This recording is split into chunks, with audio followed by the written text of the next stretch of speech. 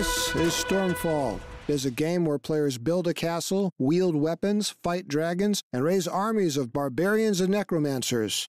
It is accessible to players all over the world via Facebook. Playing Stormfall is free. It is one of the fastest growing computer games among Facebook users, and it was developed in Israel. According to news reports, 5 of Facebook's 10 largest social games in the critical Europe and Middle East region come from Israel. Some of the games are deep and multi-layered, like Stormfall. Others, like Slotomania, are fun time killers, but also developed in Israel's high-tech coastal plain, Silicon Wadi. Speaking at a European gaming conference, Julien Cardinaux, who heads Facebook's gaming developers, said Israeli programmers have proved especially skilled at coming up with multi-platform games that start on the PC, then get ported to mobile phones, and eventually to Apple. Cardinaux pointed to the success of Playtika as another facet of Israel's gaming advantage. Its programmers have turned out to be skilled at simulating gambling.